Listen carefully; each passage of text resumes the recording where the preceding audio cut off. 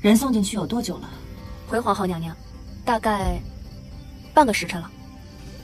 看来这个应该没什么问题了。本宫也总算是完成了皇上交代的任务。1、2、3。张三李四。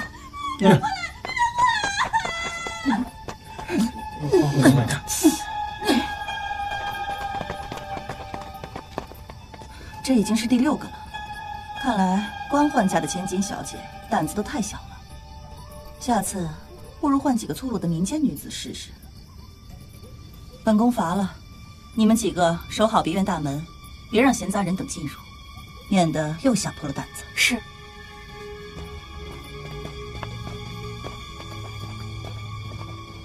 公子，您看？不用管，我倒想看看他能给本公子带来什么样的人。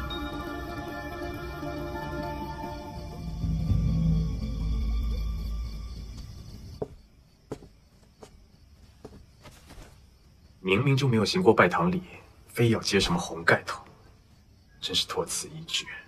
我也觉得。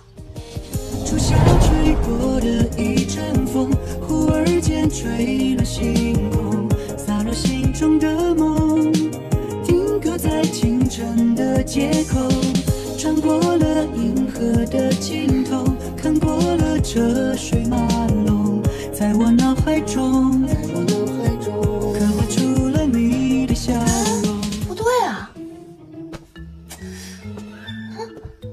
我很不理解。但我大为震撼。怎么了？到底是哪个没脑子的胡说八道造谣，说无忧公子是个丑八怪？可是在我看来，你明明是个大美人啊！你又是怎么看出来的？都说美人在骨不在皮，别说你现在就挡住了半边脸，就算你把脸全都挡住，也逃不过我瞧楚楚的火眼金睛。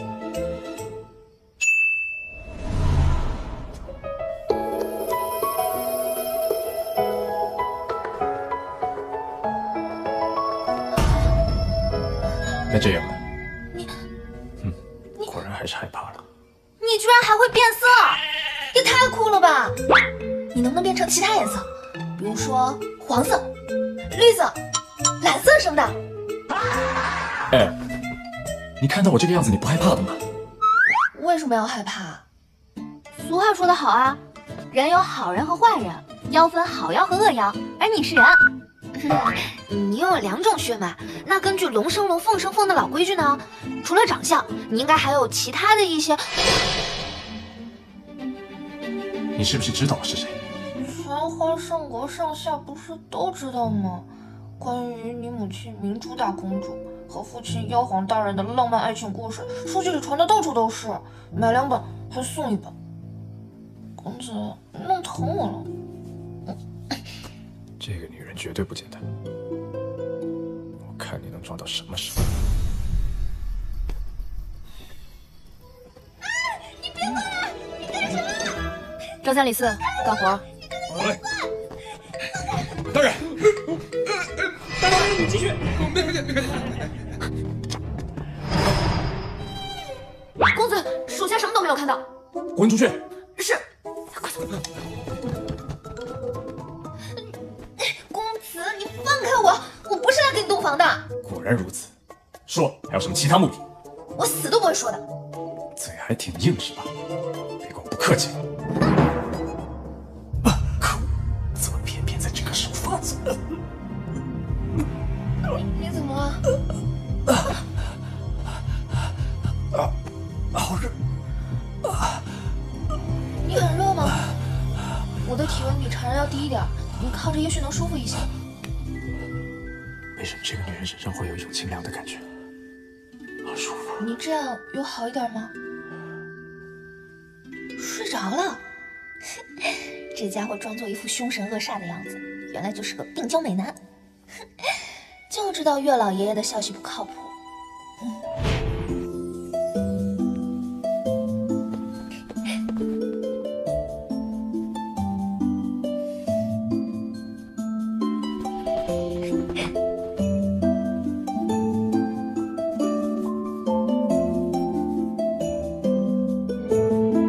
月老爷爷，你回来啦！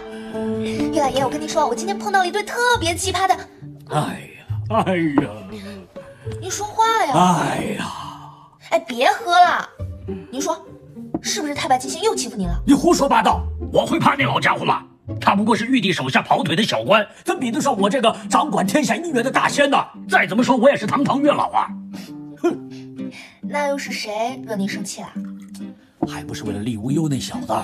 厉无忧？厉无忧是未来的妖界之王。哦，不过现在还没有印证啊。哎，先前呢，我欠老妖王一个人情，答应给他儿子促成一桩美满的姻缘。但是那厉无忧不仅是个半妖，就连半点情根儿也没有啊！你让我怎么搞啊？这有什么可发愁的呀？没有情根，给他种上不就好了？种？你以为是种树啊？你种得下去，它未必长大；长大未必开花，开花未必结果呀！楚楚啊，那厉无忧天生冷心冷月冷吹沙，脾气暴躁起来像他妈。你还认识他妈？这个以后再说。总之，你想让他动情，就好比逼他去死还难呐。这么夸张吗？可怜我掏心掏肺，才2000岁就秃了，这个胡子也快要保不住了。哎呀，谁要能帮我这个忙，我立马录用他为月老殿正式小红娘。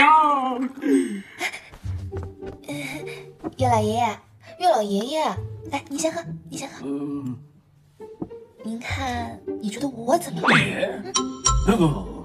哎呀，怎么就不行了？月老爷爷，我一定能完成这个任务。楚楚啊，算了吧，这厉无忧就像个定时炸弹，随时会爆发。我怎么忍心让我这可爱的小楚楚去冒这个险呢？不行的。月老爷爷，就让我去吧。好了，我怕了你了。好，那我就让你去。不过你要答应我2个条件。什么条件？第一，不可动情。第二，不能使用仙法，否则一切作废。你还要马上返回天庭，不然……我答应你，我马上就去准备一下。等我。等完成任务回去，我就能成为正式的小红娘了。哎呀，好累啊！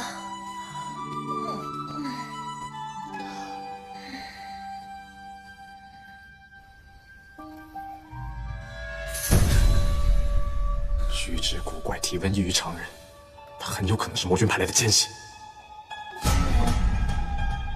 你不要怕，楚楚给你揉揉就好了。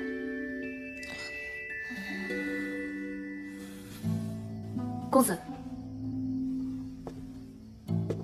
你去将那野丫头的衣服穿戴好。公子，你难道已经……你的问题有点多了。属下知错。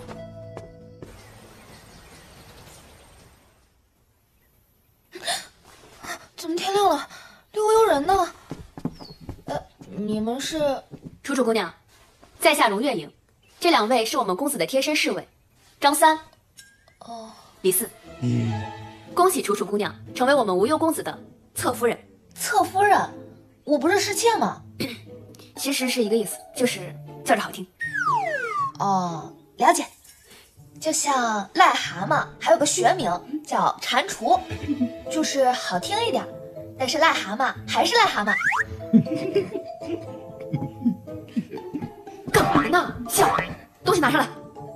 这些都是我们公子赏赐给楚楚姑娘的。哇，来这儿还有礼物可以收啊！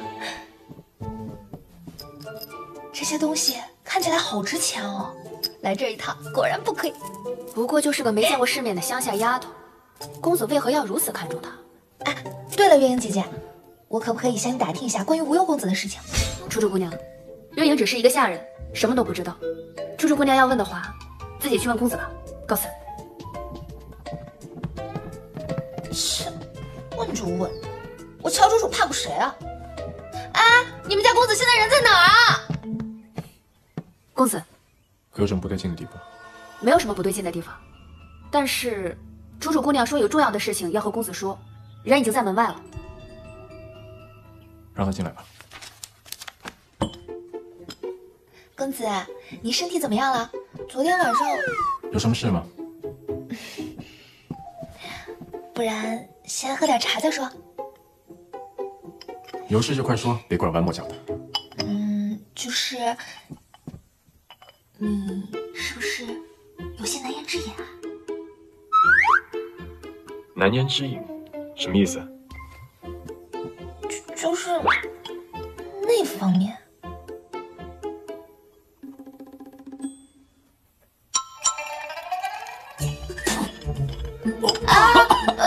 虽然咱们昨天晚上才刚刚认识，但勉强也算是朋友了吧？有问题的话就说出来，大家一起想办法。你凭什么认为？是吗？你凭什么认为我有难言之隐呢？哦，就是昨天晚上在婚房的时候啊，你突然一下就变了个人，所以我才……你干嘛？上！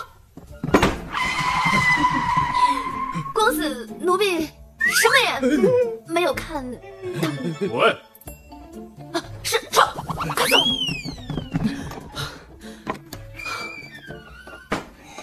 没想到咱们公子这么厉害。就是说，你们两个在公子背后嚼舌根，不想混了吗？撤！是。公子，你要干什么？当然是为了证明我自己。怎么证明？乔楚楚，稳住，千万别认怂。这个人不过就是纸老虎而已，他连情根都没有，不能把你怎么样的。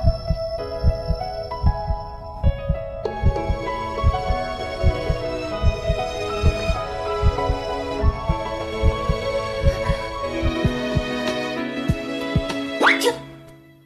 我相信你，行了吧？我这都没开始呢，怎么就要结束了？小女子有眼不识泰山，无忧公子武功高强，生龙活虎，天下第一，都是误会。月老爷爷，楚楚差点被你坑死了。既然他身体没问题，那后面的事情就容易多了。接下来，哎呀，眼睛怎么有点痒啊？我方才是不是太过分了？这女人虽然疯疯癫癫的，但毕竟还是个小姑娘。公子，楚楚的眼睛进东西了，你帮我吹吹呗。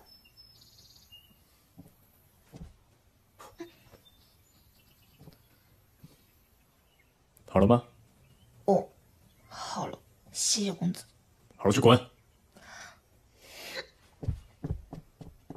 来人，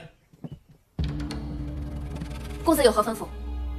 马上找人查一下乔楚楚的身份背景，越仔细越好。是，属下立刻去办。S 的厉无忧，又凶，脾气这么臭，活该你讨不到老婆。哎，你这话说的就不对了，你难道不是他老婆吗？谁？谁在说话？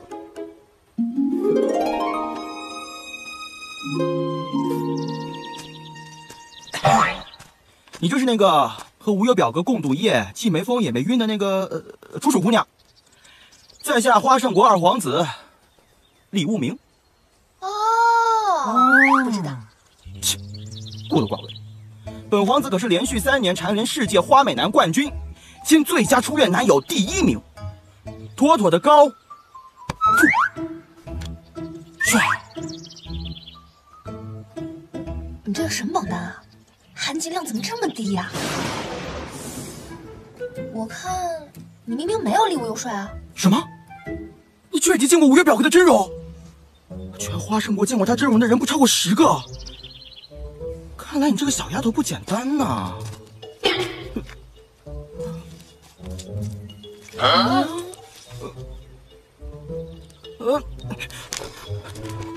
不应该呀，我明明看过皇帝的，怎么我抢到狗屎了？难道买的是盗版？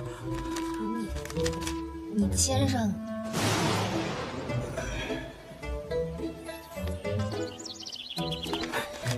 上面写今日我命犯司侧神，不宜出门。楚楚姑娘，咱们改日再见。这李无忧身边的人怎么都奇奇怪怪的？这都什么人呢？经过这些天的观察，李无忧除了脾气臭、嘴巴毒之外，没有别的毛病，而且有那张脸加持，在婚恋市场还是很有竞争力的。接下来只要搞清楚李无忧喜欢什么样的女人就行了。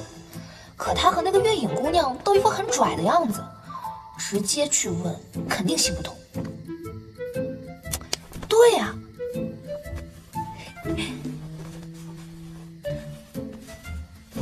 怎么没有啊？我明明记得走的时候从月老店顺出来了呀。啊，在这儿呢。公子，属下查过了，那日皇后娘娘在民间发布告书为您选妾，只有乔楚楚一人应征，所以被直接录取了。这个人在花名册上只有一个名字，其他父母兄弟姐妹全部查无此人，应该是假冒的。果然不出我所料。会不会是皇后那边？应该不会。木华年虽然视我为妖孽，但只要我不做出危害皇室的事情，他巴不得这个世界上没有我的存在。所以这个乔楚楚，他真的和魔君有关。妖皇之子继任为妖王是妖界传统，魔君即便为大妖，也不敢如此公然造反吧？明枪易躲，暗箭难防。他这个二把手早就做得不耐烦了。他只要一有时间，肯定想方设法把我置于死地。公子，月影誓死护卫妖皇大人。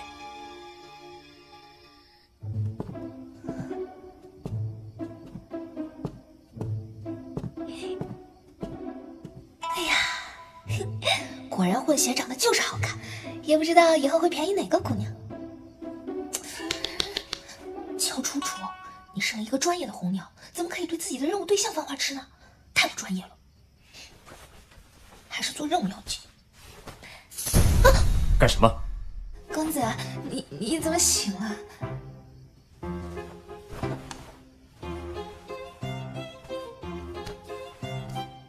你口水都掉地上了，你当本公子是死人吗？不好意思嘛，可能是刚才看的太专注了。要怪就怪公子你太秀色可餐了。这是何物？红绳啊！我知道这是红绳，我问这根红绳是做什么的？这个嘛，公子你有所不知啊，在我们老家有这么一个习俗，戴上了红绳之后，不仅可以帮你辟邪消灾，它还可以保证你以后姻缘顺遂。那既然如此，你为何要趁夜深无人的时候偷偷潜入我的府里？当然是为了给你一个惊喜啦！怎么样，惊不惊喜，意不意外？这就是根普通的红线，没有丝毫妖力。难道他说的都是实话？公子啊，楚楚来亲手帮你系上。有了这个以后呢，你可能以后都不会再犯病了，而且说不准马上就可以找到一个意中人成亲，从此以后一切都顺顺利利的。意中人？我不需要这个东西。啊，别啊，成亲很好的。例如？开心的时候，他可以陪你一起开心；那不开心的时候呢，他就会安慰你、鼓励你。不管贫穷富贵还是健康疾病，他都会不离不弃陪在你身边的。哦，有这么多好处呢？我保证。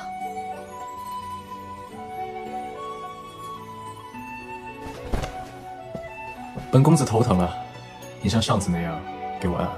好嘞。这样舒服吗？还不错吧。只要心一线发光，就说明力无忧动了情，到时候我就能完成任务了，哈哈，真好。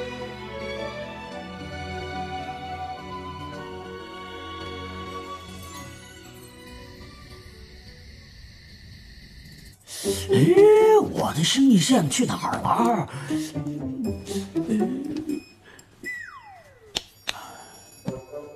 这玩意儿老是不准，我要找太上老君修修才行。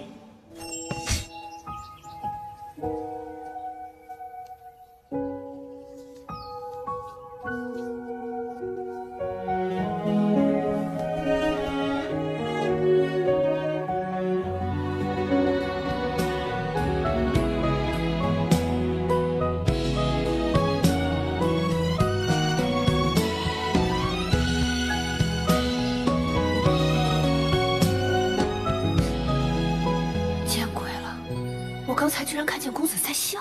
表哥，今天我好像命犯太白金星，现在满脑子都是金色的星星。你小时候每天都会得罪一路神仙，怎么你还没习惯吗？表哥，你好无情，好残忍，好无理取闹。亏我从8岁起每个月都偷偷跑来看你，屁股都快被母妃给打开花了。你确定你是来看我的？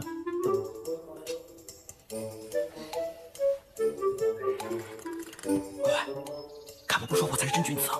来，月影，你带二殿下吃点安神药。是公子。好，好，那就有劳月影姑娘了。二殿下这边请。哎，好，好。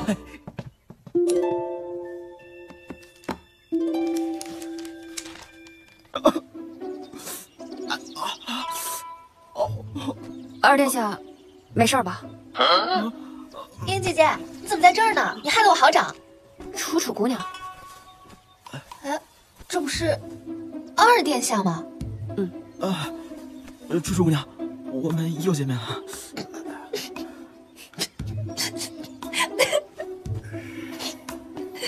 二殿下，您这是？凹造型而已。今年最流行的熊猫眼妆是不是很特别？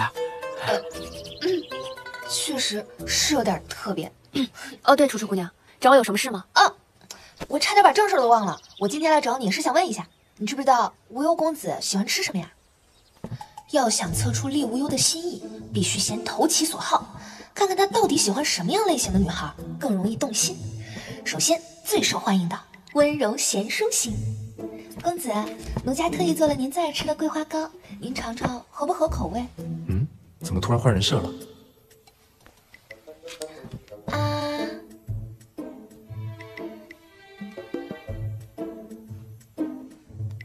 怎么样？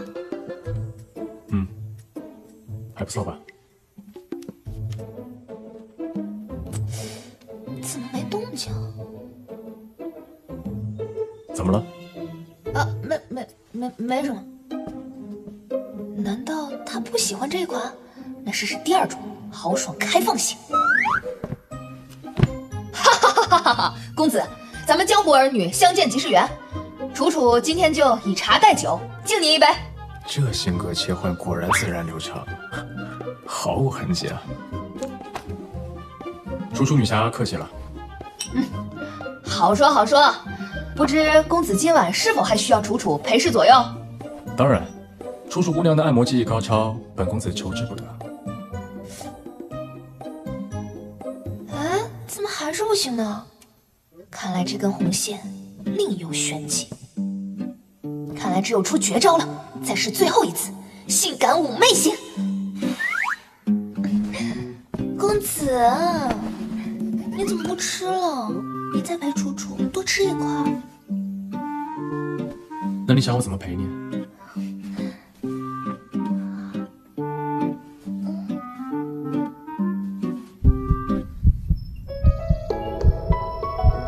怎么回事？为什么我的心跳这么快？感觉都要从胸口蹦出来了。我吃饱了，我先走了。试探着别担心落空，初夏吹过的一阵风，忽而间吹了心。不行啊，这次你们必须。抱歉，我不知道你们在，要不你们继续，我一会儿再来。不必了，楚楚，今天你先回去吧，记得晚上过来给我按摩。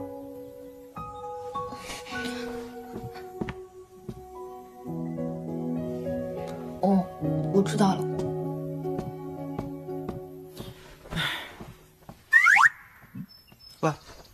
喂，别看了，人都走远了。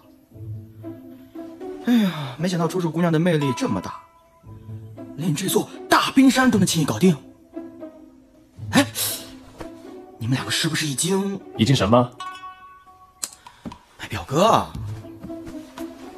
别装不懂啊！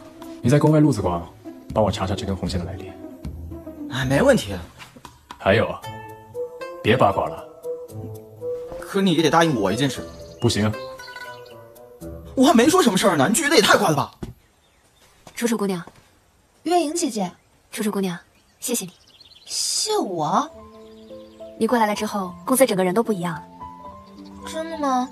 可是我看他还是冷冰冰的样子。我跟随公子多年，从未看见他如此开朗、有人情味的样子呢。这都是楚楚姑娘你的功劳。那他以前都是什么样？我知道你要说什么。荣家世代护妖皇安危，已经守护了我这一代上千年。月影不仅仅是我的丫鬟，拍手的亲人。所以，除非他同意，否则我不会把他交给任何人。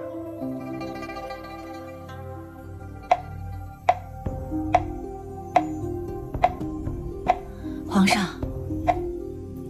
皇上，皇后啊，什么事儿啊？皇上，别院那边的事情已经办妥了，咱也算对他仁至义尽，对得起公主的在天之灵了。知道了。其实也挺为难人家女孩子的，咱要不要再赏她些金银珠宝啊？皇后，看着办吧。皇上，臣妾还有一事，咱的二皇子敏儿啊，也已经到了纳妃的年纪了，过几日就是您的寿辰，臣妾想着要不要约丞相府家的千金进宫来。我知道了，你看着办吧。是。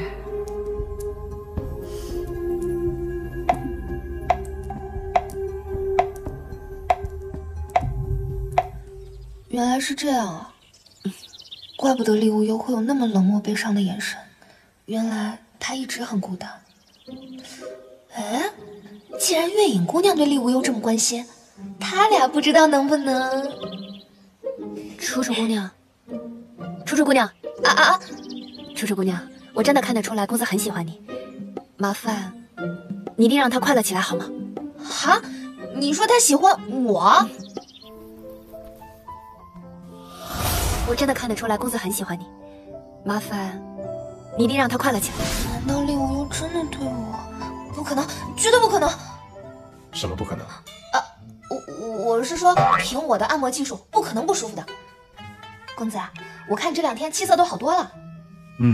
还可以吧。妖毒也已经很久没发作了，也不知道是不是与此有关。我上次送你的红绳去哪儿了？哦，今日二公子看见这根红绳，觉得样式很别致，所以带回他的府里想仿制一条，明日就送回来了。这样啊，那就好。要是把天界的东西弄丢了，回去估计要被月老爷爷骂死了。哎，公子，你觉得月影姐姐怎么样？什么怎么样？就是好不好看，可不可爱？我没注意过，怎么了？看来双方都没意思，算了，还是想想别的办法吧。最近天天加班，腰酸背痛，腿抽筋的，走路都没有力气。啊，公子你干什么？你不是说你累吗？所以我想抱你到床上休息一下。我这明明就是在求奖励呀，你听不出来吗？还真是直男脑袋，什么都要明着说。那我明日派点人送点东西到你府里。金银珠宝什么的就不必了。皇后娘娘昨天又派人送了一大堆过来，我那都快放不下了。再说了，我们天天在这别院里关着，有钱也花不出去啊。那你的意思是，你想出门？不是我，是我们。公子，你天天待在别院里面，你不闷吗？外面的世界很有意思的，你就当陪楚楚出去玩了，好不好？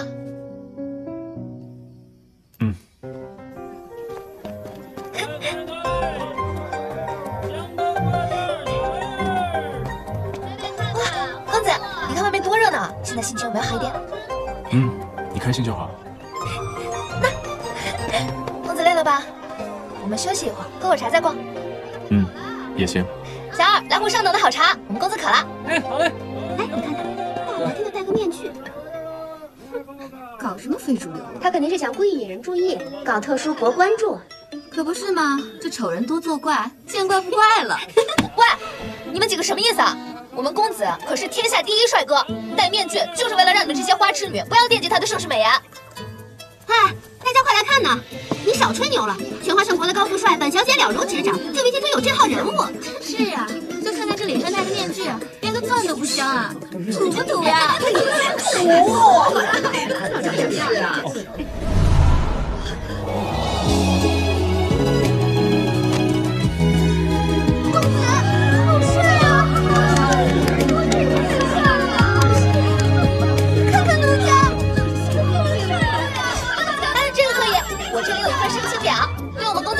都可以来填一下啊，每个人都要把身高、年龄、体重填写清楚啦。我们这个可是诚信征婚。乔叔叔，哎，你等会儿，我马上就好啊！记住了啊，大家每一项表格都要填写清楚啊！我们这必须……哎，干嘛？我话还没说完呢！哎，你们记得填表，我会回来收的。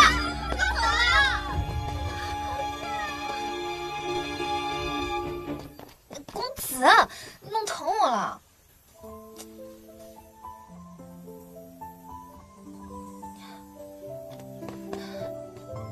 你生气啦？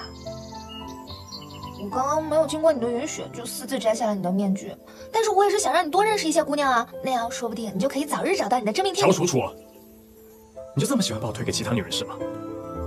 当然啊，那样的话我就可以早日当上。哦，好险，差点自爆了。你就从来没有想过那个女人是你吗？啊？我？不行，大街上任何一个未婚女子都。在清晨的街口，穿过了银河的尽头，看过了车水马龙，在我脑海中。李无忧，你不会真的……没错，我就是喜欢上你了。谁让你起来招惹我的？不是。从小到大，我都是一个人生活，早就习惯关闭心房和所有人保持距离，直到遇到你。所以乔楚楚，你必须对我负责。可是我，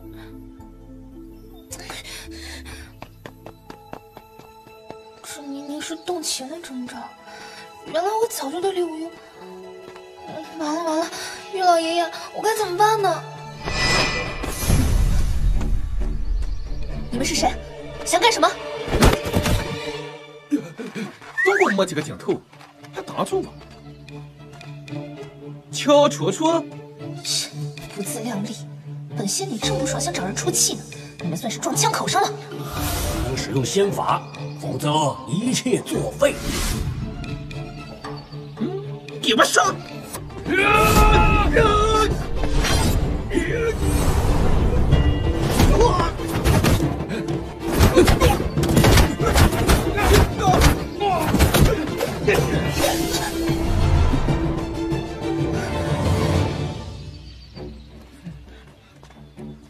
不自量力，本公子正想找人出气呢。李无忧，怎么了？没事，这么快就心有灵犀了。月老爷爷，楚楚彻底完蛋了。还愣着干什么？你帮蠢货，给我上！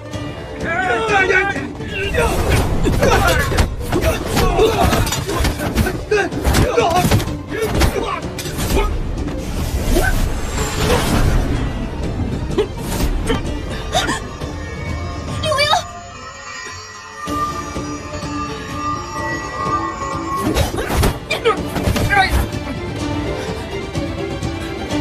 快下，快跑！公子，没事吧？没事，务必查清那伙人的来历。是，走。公子，你怎么样？没事。公子，公子！啊！公子，你好一点了吗？热，好热。看来这次他的情况很严重，我还是去找月莹姐姐吧。别走，外面太危险了，楚楚。他都成这个样子了，还担心我的安危。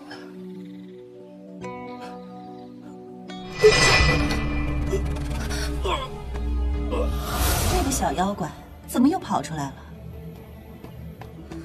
你胡说，我才不是小妖怪！你爹是大妖怪，弄出你这么个小妖怪，你们父子俩呀，合伙弄死了明珠公主。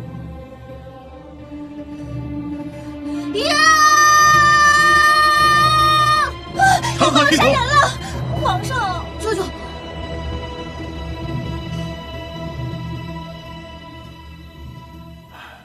来人，把他带下去。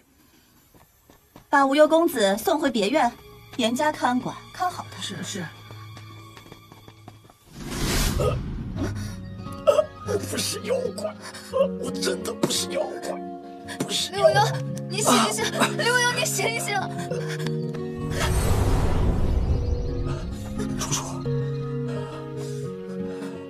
不要离开我，你不要离开我。好，我答应你，我再也不会离开你了，我再也不把你推给其他女人了。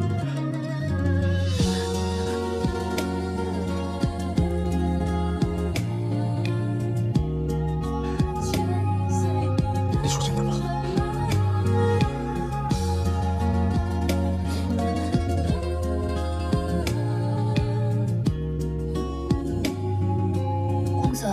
你这个伤真的没事吗？轻点。要不要再给你找个大夫，给你仔细检查检查？不用了。还有我受伤的事，千万不要让宫里的人知道。这已经知道了。不通报一声，怎么就擅自出门呢？还把自己弄成这个样子。这别院又不是牢房，我们又不是犯人。凭什么不能自由出入啊？你放肆！你竟敢和朕这样说话！早知如此，当初朕就应该怎么样？把我掐死在襁褓之中是吗？我告诉你，你现在这么做也来得及。皇上，你就别生气，既然人家不领情，咱呀就当养了个白眼狼，与他一刀两断，让他自生自灭算了。娘娘这话说的不对。陛下怎么说也是公子的亲舅舅，是打断了骨头还连着筋的至亲骨肉，怎么能说断就断呢？你算个什么东西？一个下贱的侍妾而已，居然敢如此对……楚楚是我的女人，我看你们谁敢动她！皇上，你看他，臣妾好歹是一宫之主，还是他们的长辈，居然敢这么对臣妾，真的是反了！公子，算了吧，别把事情闹得太大。到时候不好收场。好，了解。只要一个眼神，公子就能看懂，这种默契实在是太爽了。好，想不到你这么看待朕的。好，从今往后，你爱去哪儿去哪儿，你爱到什么地方就去到什么地方，朕不管了。哎呀，皇上，你等等臣妾啊！公子，其实我觉得陛下是关心你的，可能你们之间有什么误会。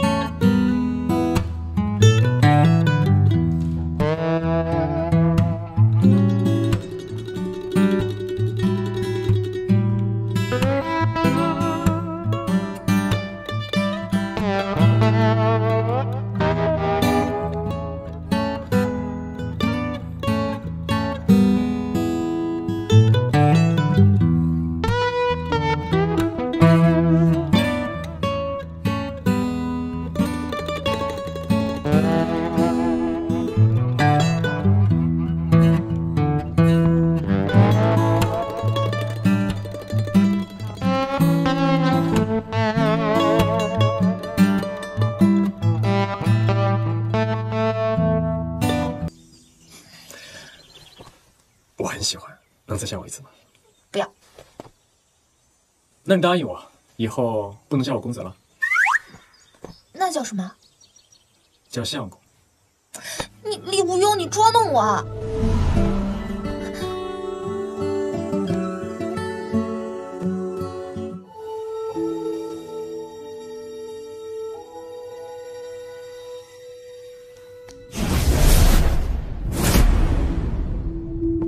大爷！哎呀！恭喜大爷，贺喜大爷，神功大成，称霸丹界，指日可待呀！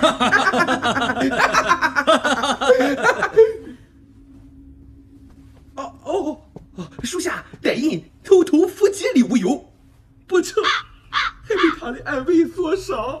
大人，我现在就回不来，见不到你了，大人。蠢！不过，李无忧被附有妖烈的法杖所伤，可以证明订婚珠不在他的身上。哦，属下还查到一个新的消息，或许对大人有用啊。讲这几夜，李无命带着月老店的心意线，四处打探他的来路。我感觉这是祈求啊。月老？对呀。明珠啊，难道真的做错了吗？陛下，楚楚姑娘求见。让她进来。陛下，乔楚楚斗胆请您去向你的外甥道歉。你放肆！小小的世界不知天高地厚，竟敢在朕的面前撒野！来人！陛下，就算是死罪，楚楚也要说，您凭什么把您失去亲人的痛楚强加到您的外甥身上？他是无辜的。朕怎么会不知道啊？可是这孩子长得和他父亲是一模一样啊！朕看到他我就……逝者已逝，怀念您妹妹最好的方式，就是善待她的孩子，不是吗？你确定这个东西是来自月老店的？我确定，这是月老店的心意线，用来测试是否动情。居然是个小仙女，怪不得。表哥，接下来你打算怎么办？什么怎么办？乔楚楚她接近你，分明是别有用心，难道你还要继续留她在你身边吗？啊？是你格局小了。我格局小了？那我把格局打开。哦，原来你们俩早就已经……无名，我告诉你，我立无忧的妻子，非乔楚楚莫属。孤独的我感受到无情的冷落，我的心好痛，痛到无法呼吸，无法入眠。哥，你演得很假，你知道吗？哎，真是羡慕嫉妒恨啊！你说什么时候月影姑娘也能像你一样？公子，属下把那个领头的夜叉教训了一顿之后，故意放他走，并一路追踪，发现他果然进入了魔君的领地。为避免打草惊蛇，我没有继续追下去。看来魔君已经知道楚楚的存在了，肯定会对他下毒手的。公子，不如属下直接领兵过去，打他个措手不及。哎，不行，你们女孩子去太危险了，要去应该是我们男人去打头仗。二殿下这是在质疑月影的能力吗？哎，不，月影姑娘，自家是绝对没有那个意思啊。好了，如今敌暗我明，直接深入虎穴肯定不是办法。不过有一件事情，我一直百思不得其解。什么事儿？魔君一直暗中监视我这么多年，肯定知道我不会使用法力，为何迟迟不动手杀我，现在反而对楚楚下毒手？这是我一直想不通的事情。莫非公子身上有什么他们十分忌惮的东西吗？父亲留给我的除了暗威，没有别的东西了。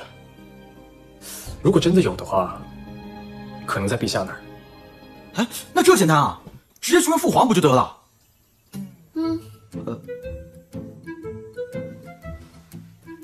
哎，我知道了，这等跑腿传话的活儿，肯定是我去了。哎，我跟你们说，不用去了，说曹操到，曹操又到了。又怎么了？父皇已经来了。无忧，其实朕从未讨厌过你，只是不知道该怎么面对失败的自己。幸好楚楚点醒了我。朕今日来，是特意向你道歉的。其实啊，朕并非是讨厌你，而是恨我自己。我恨我自己身为一国之君，竟然保护不了我自己的妹妹，只能眼睁睁地看着她越陷越深。朕知道，你这无忧的名字是你母亲临终时所起的，她就是希望你能够一生平安喜乐，快乐无忧。朕没有照顾好你啊，愧对你母亲所托呀。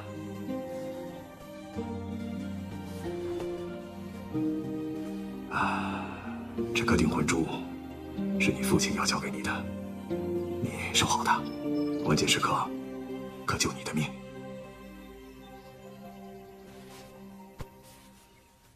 有时间的话，就带那个丫头进宫来，陪朕吃顿饭。您是说楚楚？这个丫头胆子可是不小啊，竟然为了你，连朕都敢骂。不不过，他倒是有几分你母亲当年的倔劲儿啊。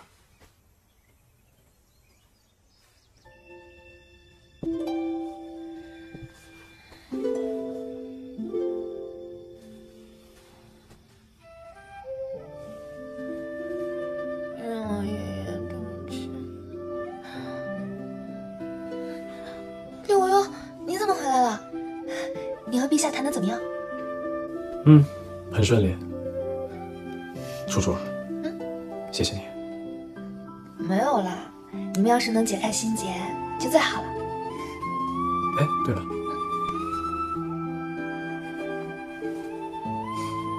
那送你的。这是什么东西啊？哎，别打开，以后再打开。哦，那你要答应我，无论发生什么事情，你都不要弄丢它，听到了吗？李无忧，我其实想跟你说件事儿。其实你是小红娘，对吗？啊，你怎么知道的？小哥哥，你怎么一个人待在这儿？你爹娘呢？送给你吃，很甜的。滚开，别理我！干嘛那么凶啊？你这个样子会让爱你的人难过的。没有人爱我，也没人在乎。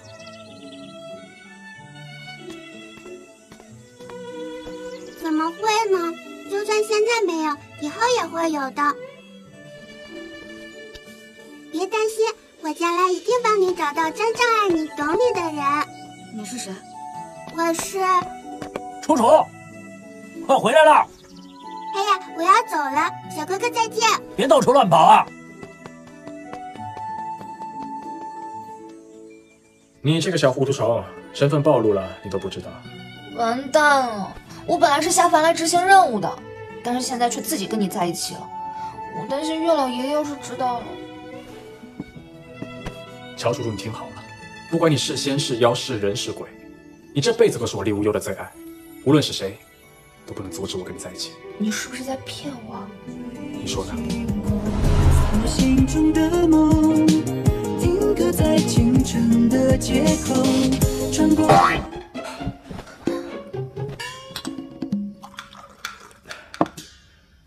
为什么不继续啊？这样对你太不公平了。楚楚，我李无忧要昭告三界，正式娶你为妻。明儿，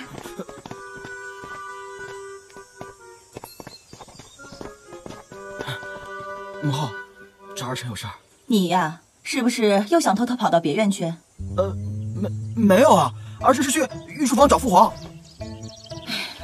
这乔楚楚啊，不知道给你父皇灌了什么迷魂汤，最近对那妖怪真的是180度大转变，简直跟换了个人一样。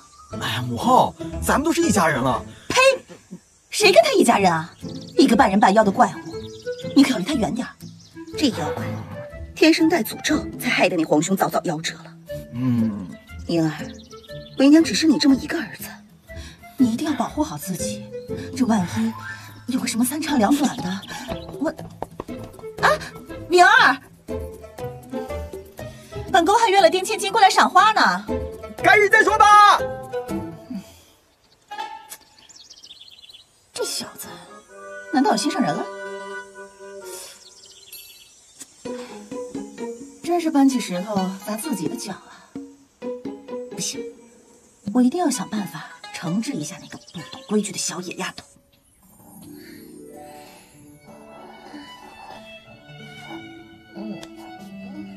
干嘛呢？困了就回去睡觉呀。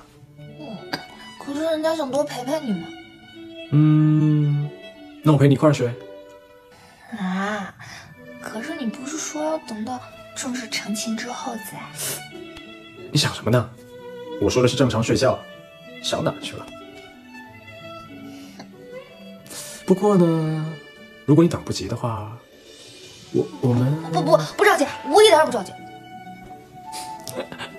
不然我们都别睡了，我们来聊天吧。你想不想听神仙们的趣事？可以啊。那你的故事保真吗？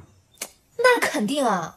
南天门周刊的狗仔大仙跟我关系最好，上至凌霄宝殿的玉皇大帝，下至御马监弼马温，他们所有的八卦我都了如指掌。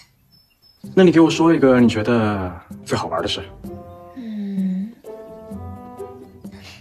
他们都说月老爷爷和太白金星的关系一点也不好，他们都以为呢是他们的八字相冲，其实是因为他们年轻的时候都喜欢百花仙子，但是百花仙子喜欢的居然是卯日星君，是不是很好笑？挺好笑的。那我再给你讲一个。我觉得今天不太适合听这么多笑话，容易睡不着觉，改天吧。有道理。哎，那你教我写字吧。干什么呢？怪不得你们两个，大白天的能不能注意点影响？这里还有一个可怜的伤心人呢。无名，你知道有一句话叫“幸福是要靠自己争取的”吗？我知道，可是他的心像石头做的，我怎么努力都没有用。你们在说什么呀？简单点，说话的方式简单点。柱柱，啊不，表嫂，能帮我个忙吗？表嫂，求你帮帮小弟。可以啊，什么忙？你不是月老店的小红娘吗？可不可以麻烦你帮我把我和月影姑娘的红线给牵起来？原来二皇子殿下喜欢月影姑娘啊！放心，包在我身上。我乔楚楚帮人做媒，他可是最厉害的。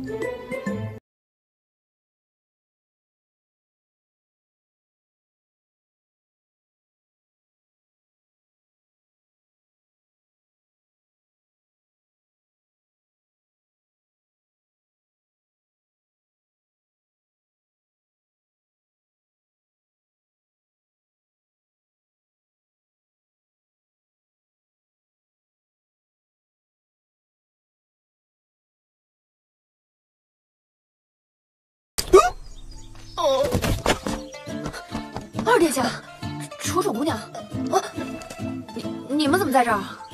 月影姐姐，那个，不然你先救救二殿下吧。本来我的计划呢，应该是天衣无缝的，要怪就怪二殿下，你实在是太倒霉了，那不都成了美女救英雄了吗？救美不成反被救，可待英雄出孤生。没事啊，咱这次不行，下回再找别的办法呗。难道我此生注定孤独终老吗？老天爷，你何其残忍啊！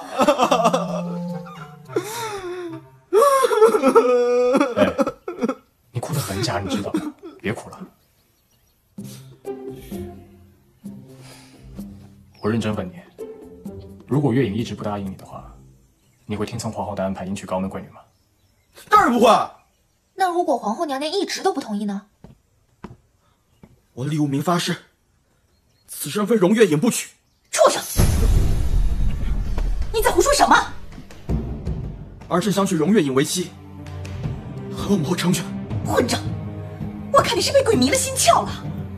堂堂华生国嫡皇子，天下名门千金任你挑选，你偏偏要选一个来路不明、身份下贱的女人。母后，儿臣已经决定了。他追到再说吧。这婚姻大事，你一个人说了也不算啊。皇上，免了，也得要问一问人家姑娘的意思。不用问了，我答应。月影，是公子和楚楚姑娘安排的。你真的一点都不喜欢二皇子吗？我也不知道。那你为什么不能给他一个机会呢？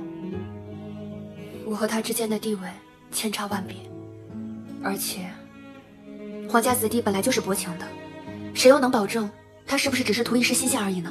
什么身份尊卑啊！月影，你就如同我亲妹妹一样，配他立无名绰绰有余。至于是不是真心的，我们试一试就知道了。承蒙殿下真心相待，月影必不相负。这反转来的太突然，我不是在做梦吧？不是在做梦，这是真的。不行，本宫不同意，除非本宫死了，否则绝不同意这门亲事。皇上，你倒是说句话呀！哎呀，好了，看来我们皇家要办喜事了。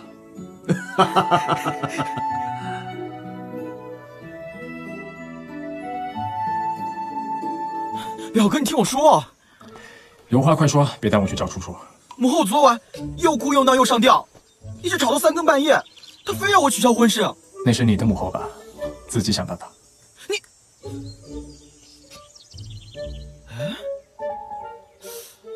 对付她，你比我有办法。你别看母后平时，一副很厉害的样子，连我父皇都不放在眼里。其实这个心里啊，最怵你。公子不好了，楚楚被皇后娘娘的人带走了。哎，表哥，娘娘，楚楚姑娘带到，让她进来。皇后娘娘，您找我呀？好大的胆子，见了本宫居然不下跪行礼。参见皇后娘娘。乔楚楚，本宫自问待你不薄，你为何处处与我作对？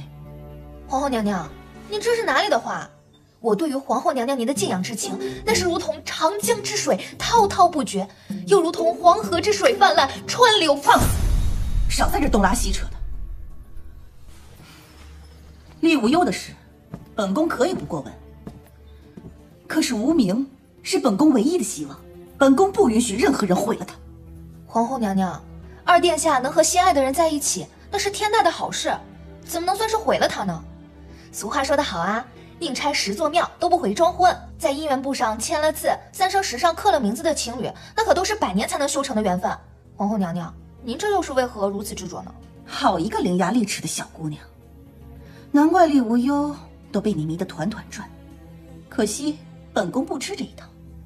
来人，给我撕烂他这张嘴！是。哎，有话好说，别动手啊，别动手啊！后不打招呼就把楚楚找去，肯定没什么好事。说，你和厉无忧是怎么合起伙来，用妖术陷害皇上的？没有，我什么都没有干，皇后娘娘。不见棺材不掉泪。杀！楚楚，你一定不能有事，等我。楚楚。六瑶。我跟你说，刚刚皇后娘娘要撕烂我的嘴，这好可怕的。哎，你这好像也不需要帮忙吧？需要的，需要的。幸亏你及时赶到。反了，反了！你们当本宫是死人吗？居然还在这里秀恩爱！侍卫，侍卫何在？把这2个以下犯上的人都给我抓起来！是，住手！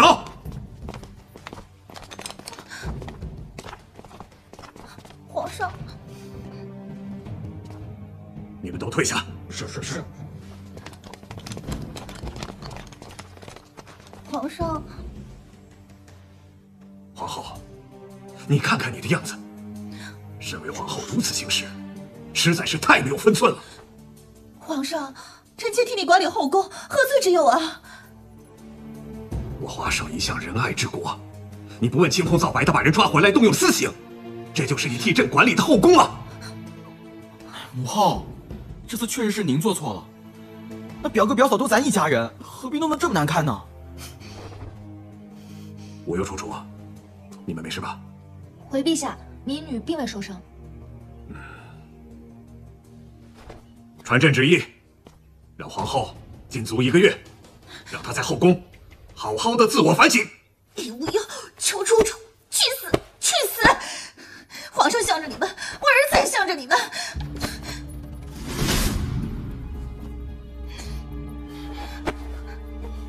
你是谁？我来帮你的。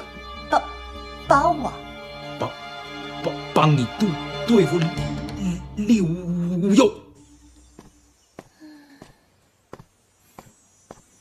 啊，这是母后送你的礼物。皇后娘娘？那个老妖婆什么时候这么好心，还送我礼物？不是，我的意思是说，娘娘她不是很讨厌我吗？我也不清楚，可能她想通了吧，觉得上次那样对你太过分了，所以送点礼物表示歉意。啊，收下吧。那二殿下替我谢过皇后娘娘吧。这些都什么东西啊？怎么乱七八糟的？李无忧，你回来啦！嘿，今天什么事啊？这么高兴？没有啊，见到你就开心。哟，怪不得重了这么多呢，原来是心宽体胖啊！喂，你是不是找打？你干嘛啊？你演的太夸张了吧？李无忧，你怎么了？是不是药毒又发作了？不对，这次和之前的感觉不一样。我扶你去躺一会儿，我去找月莹姐姐他们。月莹姐姐，你快跟我去看看李无忧吧。好，走。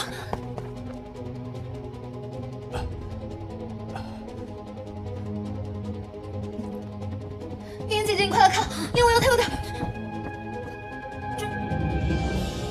这不对劲。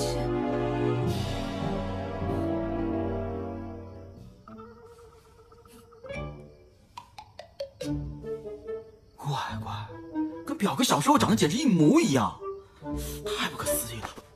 傻瓜，本来就是公子变小的，当然长得一模一样了。你们看够了吗？看够了，赶紧给我想办法。李无忧，我给你找了身合身的衣服，你赶紧换上吧。啊，李无忧，你小时候怎么长得这么可爱呀？脸圆圆的、软软的，像个小团子一样。可是就是怎么看着有点眼熟呢？楚楚，你喜欢就好。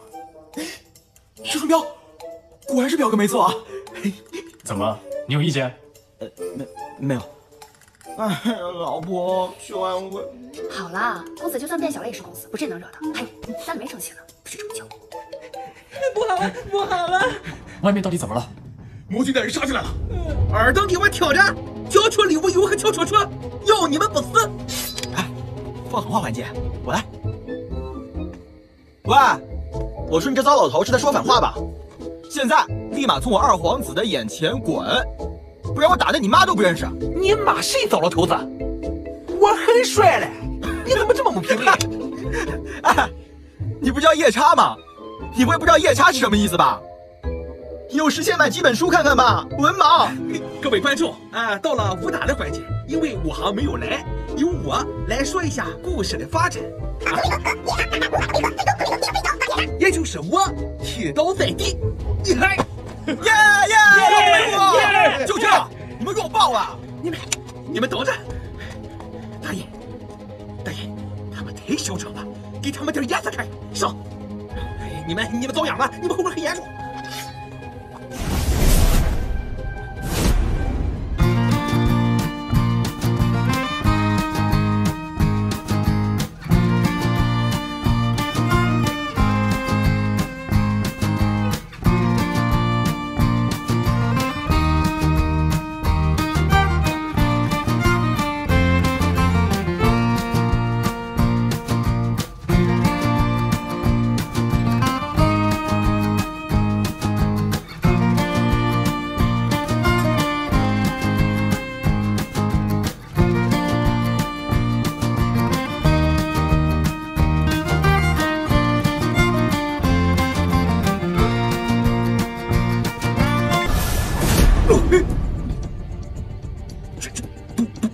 不可能！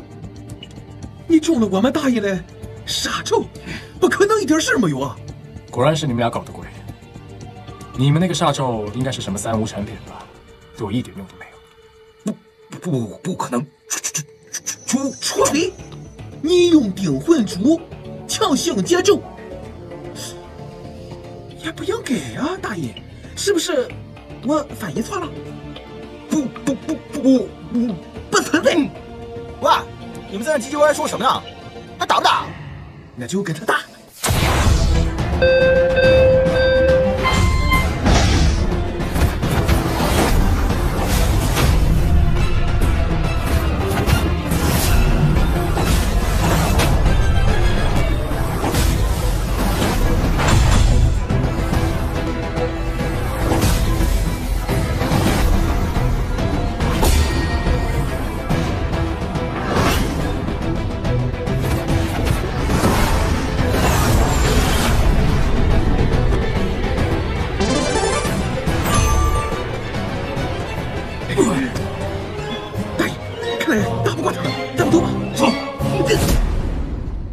别追了，相公，你太厉害了，咔咔2下就把他们全都打跑了。那当然，你也不看看你相公是谁？公子，相公，你怎么了？相公，你醒醒！相公，渊姐姐，李无忧她怎么样了？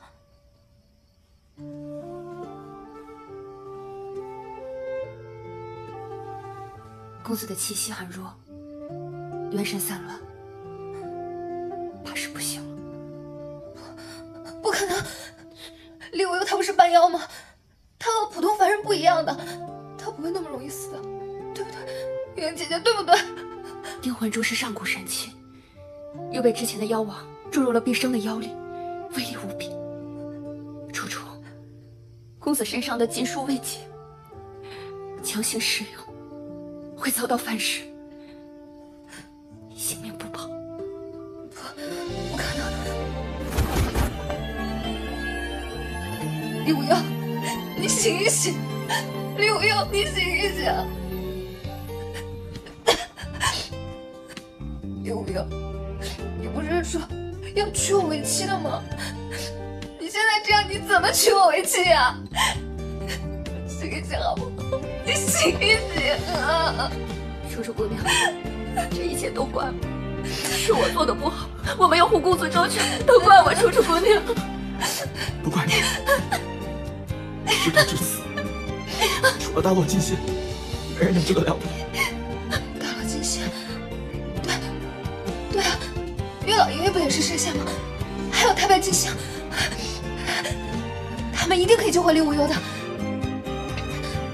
你们在这里照顾好李无忧，等我回来。月老爷爷，你快给我下凡一趟吧！跪下！当初老夫让你下凡，干什么去了？你忘了？月老爷爷，楚楚知道辜负了您的期望，可李无忧她现在很危险，我求求你救救她吧！当初你们见面的时候，我还以为你会给她牵线，没想到。月老爷爷，楚楚决定了，将来要做最厉害的小红娘。哦，为什么呢？因为我要帮小哥哥找爱人呀。哦，原来李无忧就是当初的那个小男孩。楚楚，我问你，你真的想救李无忧？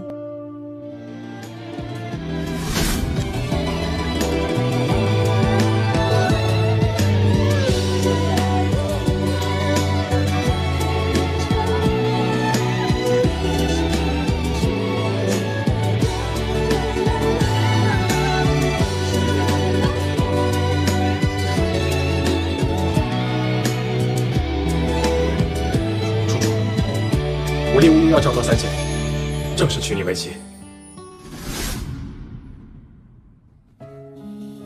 即使这样，你不仅当不了小红娘，而且还要被消掉仙籍，只能做一个凡间的普通女子了。你还愿意吗？没有李无忧，当神仙又有什么意思？楚楚愿意的。孽缘呐，孽缘呐！罢了，楚楚，老夫再问你一次，你可想清楚了？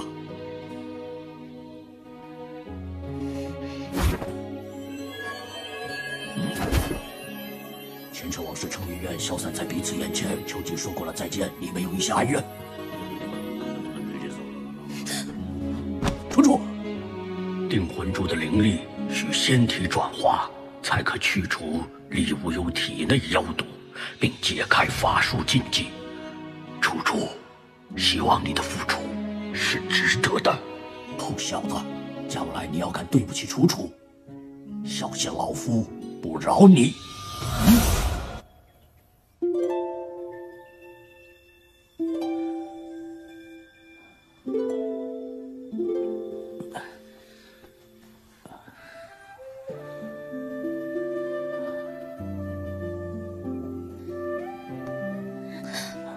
李无忧，你醒了，你真的醒了，月老爷终于靠谱了一次。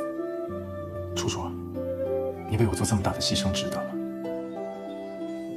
你都知道了，李无忧，其实你不用有心理负担的，这些都是我自愿的。不然，你最多就给我当牛做马，每天疼我、爱我，银钱上交，家事全包，记得所有纪念日。好，我答应你。不用再给你时间考虑清楚啊。当然不用。考虑时间的。楚楚，我立无忧发誓，我生是乔楚楚的人，死是乔楚楚的鬼，我这辈子都不会离开你的。同上。什么意思？意思就是我们赶紧拜堂成亲吧。那我找无名选一个良辰吉日，然后我们就立刻拜堂。哎呀，还选什么良辰吉日啊？择日不如撞日，我们今天就拜堂吧。我现在就去告诉月莹姐姐他们。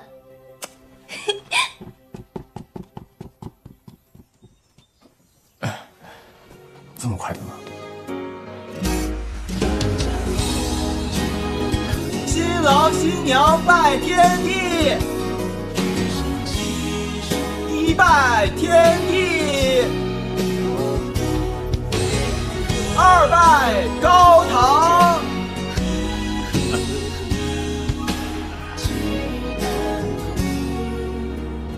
夫妻对拜。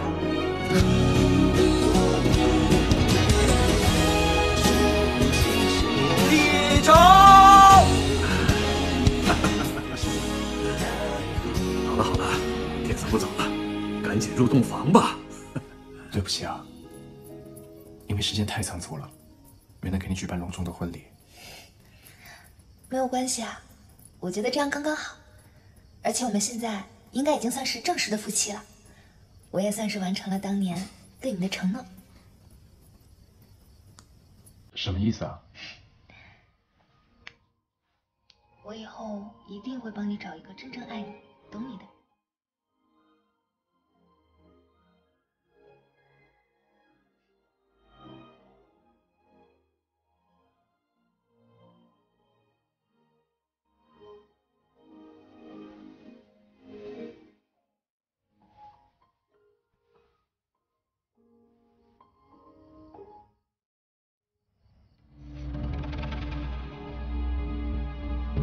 娘娘，娘娘，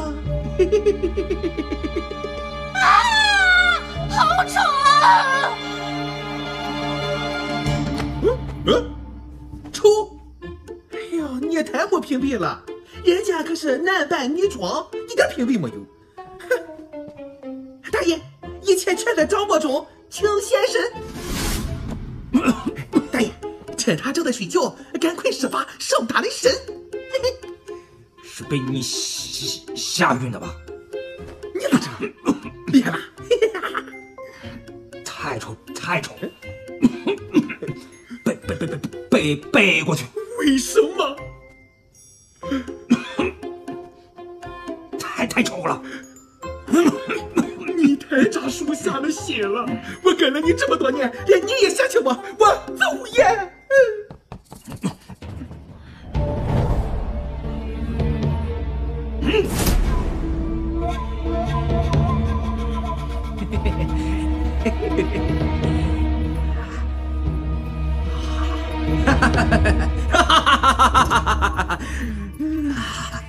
真是没想到啊，本座的附身术居然成功了！大爷，不就是变成个女人吗？看你那个德行，高兴成这样！蠢货，本座高兴是因为变成女人吗？那是为啥？因为不结巴的感觉真是太好了！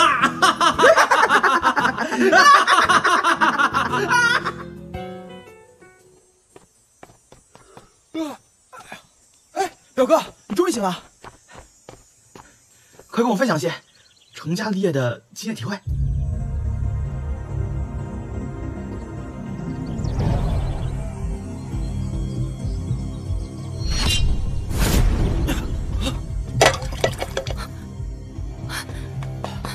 公子，难道您已经……什么？怎么了？我不是在做梦吧？哎呦，老婆，你掐我干嘛呀？我不是在做梦，我不是在做梦。儒家先祖在上，月影不辱使命。天早的，你们在吵什么呢？楚楚，夫人，公子身上的法术禁忌已经解了，他现在是名副其实的万妖之王了。恭喜表哥！哎，我来吧。相公，我们这才刚成亲，就要去参加妖界大会，你们这妖界的婚假也太短了吧？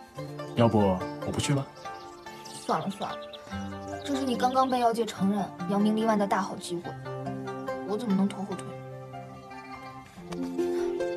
放心，我答应你，我办完事一定尽快赶回来啊。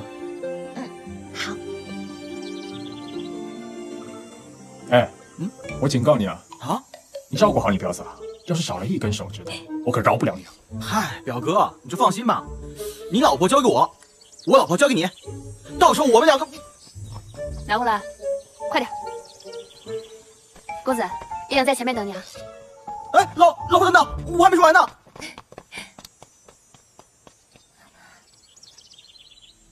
等我。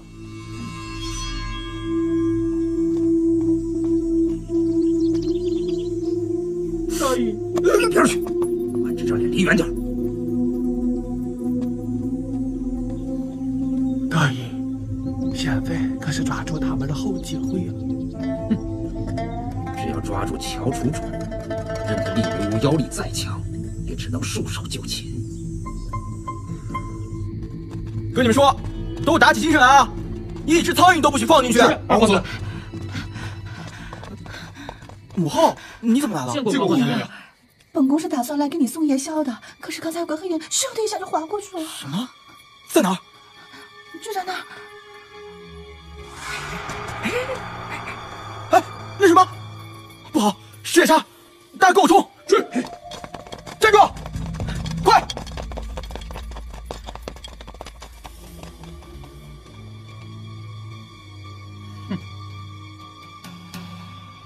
唉，一个人睡觉好无聊，好想令无忧。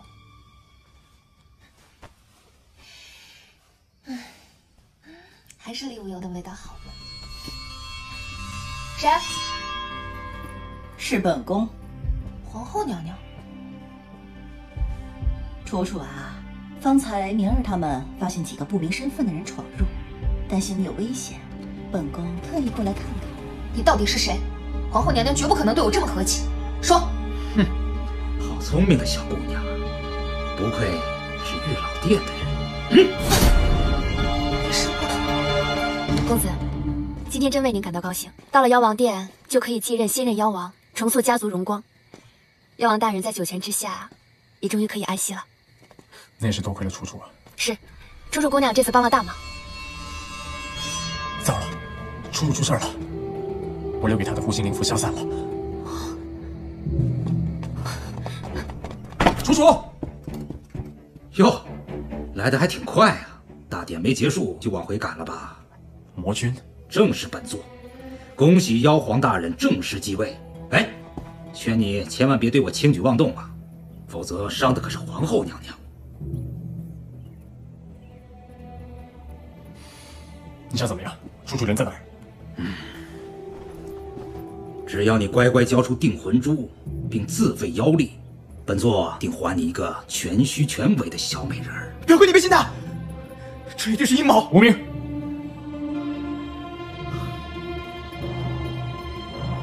可以，但前提是，我得先见到楚楚。好，爽快。只要你老实点儿，李无忧答应了我们的条件，我就可以放你走了。哦，什么条件？当然是这个，你不需要知道。我看根本就是魔君没有告诉你吧，说不定他早就想换个手下，想要换一个更得力的助手呢。你胡说！不会吧？他是不是经常骂你，甚至打你啊？他。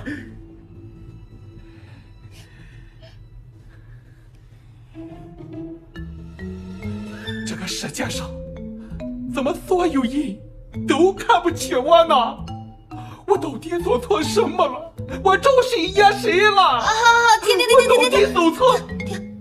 你没有必要这样啊！其实你看久了，长得也还挺别致的。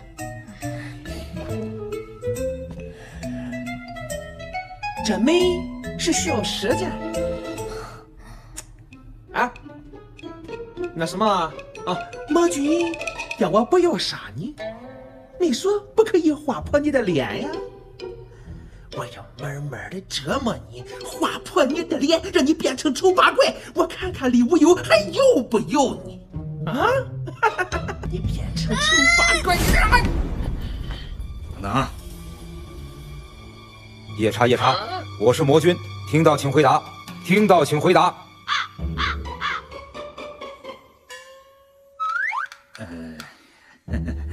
不好意思啊，大概是我的法力失灵了。公子，不好了，夫人她……楚楚怎么了？夜叉为了私吞定魂珠，把夫人给杀了。什么？怎么可能？哎，你可别乱来啊！这具身体可是当今的皇后娘娘。皇后娘娘，就算是王母娘娘，我也得把你杀了，帮楚楚报仇。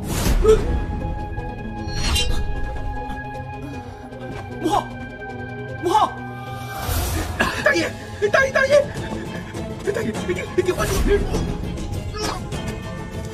公子，公子，公子，你冷静一点！公子冷静点！公子，你冷静一点！无名，无名，你有没有怎么样？无名，你没事吧？啊！我先走了。无名，无名，不会，无名，真疯了！楚楚，无名，楚楚，无名，你醒一醒！楚楚，你在哪儿？我在这儿呢。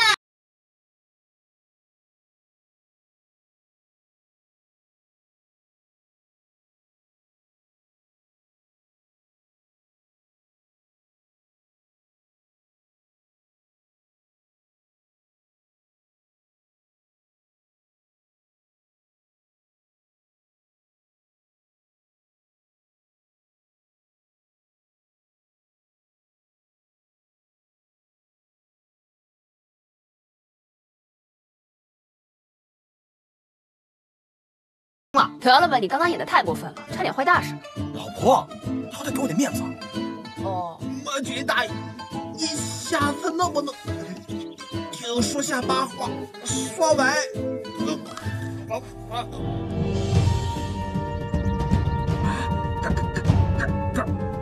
骗我！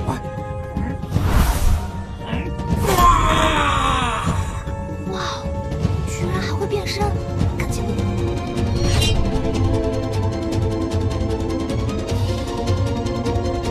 起！楚楚，楚楚！魔君，你别搞这些歪门邪道，有本事我们堂堂正正比一场，看看谁才是真正的男人之王。抽象，否则，李无忧，你千万别干傻事，我不疼，我没事的。魔君，你成功触碰到了我的底线。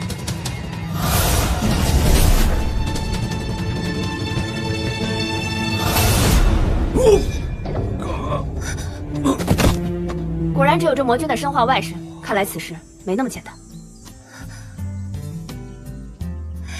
相公，我好想你啊！没事吧？我也好想你。你才是真的没事吧？你不会到时候又吐血什么的吧？哎，你对你相公这么没有信心吗？哎呀，表嫂你就放心吧，表哥他现在已经是彻底的妖皇了，3界之内能奈何他的人没几个。可是俗话说得好啊，人怕出名，猪怕壮。那今天只是来一个魔君，那明天又来一个什么赤君、媚君什么的，这日子还怎么过呀？我还想早点生一个小团子出来玩玩。放心吧，小团子他娘、小团子他爹早就安排好了。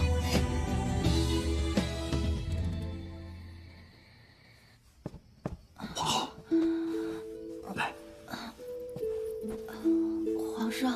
皇后啊，你被魔君夺舍，多亏无忧和楚楚相救，你才安然的脱身了。皇上，都怪臣妾诡秘心巧，才让坏人有机可乘。哎，无忧跟楚楚呢？臣妾要去跟他们道个歉才行。啊，好。父皇，父皇，表哥和楚楚不见了，只留下了这封信。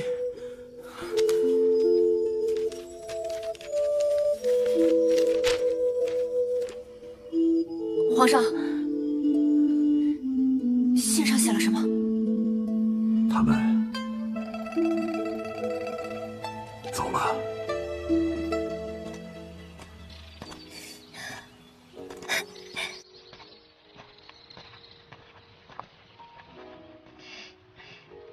相公，你现在怎么都不戴面具了呀？我妖毒都解封了，当然不用戴面具了。我就知道，不管什么样的病毒都难不倒我们。那当然。